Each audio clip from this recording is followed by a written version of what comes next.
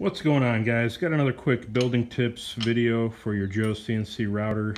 Again, I'm specifically building the JoesCNC Evolution machine, though I think the other machines use a similar setup, so this will probably apply there as well.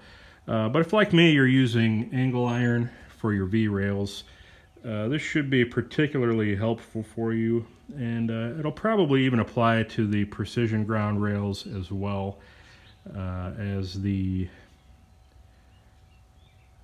stock that you bolt them to. I think a lot of guys use square stock or bar stock to mount them to the extrusion with.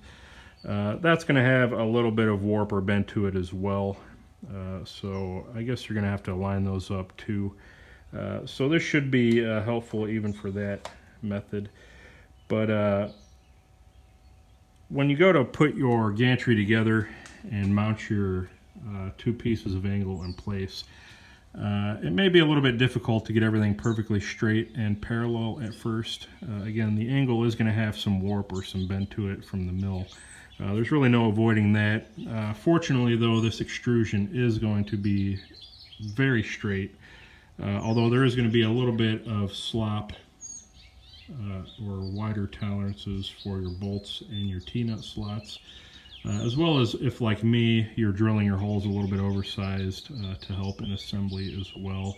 You're going to have some slop left and right of maybe 10 or 20 thousandths at least. So a quick way that I came up with to keep everything halfway straight and parallel when it goes to be tightened down is just this simple little gauge block here. And you can make this any number of ways with a bandsaw, even kind of cutting the dado out on a table saw. You know, aluminum cuts pretty easily. I've got a milling machine with a DRO, so I was able to make this pretty quickly and accurately that way. But if you want a little bit of wiggle room or adjustment, just cut out a rough slot and then drill and tap for, say, a 1/4 inch bolt on the short end here. And then you can crank that in and out to get your exact measurements if you need to. But the dimensions on this one is just 2.5 inches from inside face to inside face. And that will fit like so right over the outsides of this angle iron. And I can position this at each set of screws or bolts here and get that width exactly the same every time. If it's bowed out a little bit, this will suck it in. If it's bowed in somehow, you can pull it apart pretty easily by hand, or you can just go ahead and cut another gauge block to sit in the middle and spread things out. And really, if I'd have made this piece just a little bit wider, you could easily use it for both. Or just mill out kind of the male version, you know, cut an ear off here and mill out a little bit there, and then you can set it from that side. Any number of ways of doing that, but again, that lets you just go over where the screws go in and get the exact width every time. And then when you're done with one side, you could pretty easily do the underside as well.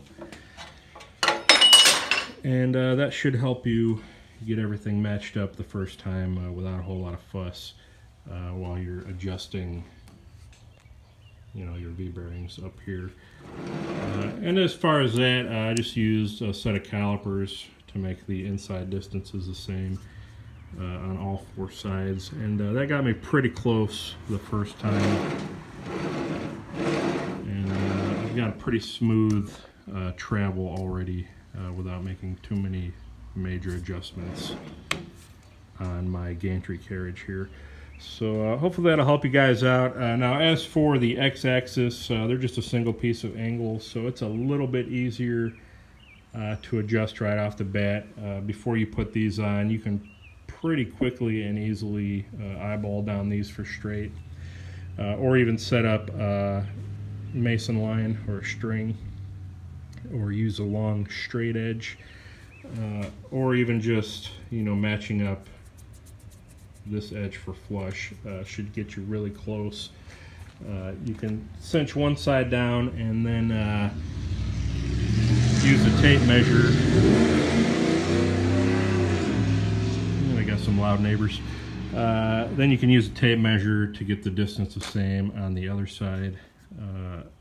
And if you've even got problems after that, just get everything mounted. Keep this side tight, loosen the other one, and you can kind of roll this down as you go along and kind of let it find its own way and tighten as you go. So just a couple quick tips on that. I know it's probably not the hardest thing in the world to figure out, but hopefully this helps some of you guys who are getting started on your machines, or if you're having a little bit of trouble with binding or getting everything smoothed out. Again, that's just a real quick and simple way. Kind of make a little gauge there for yourselves and get straightened out easily. So again, hope that helps, guys. I'll see you on the next one.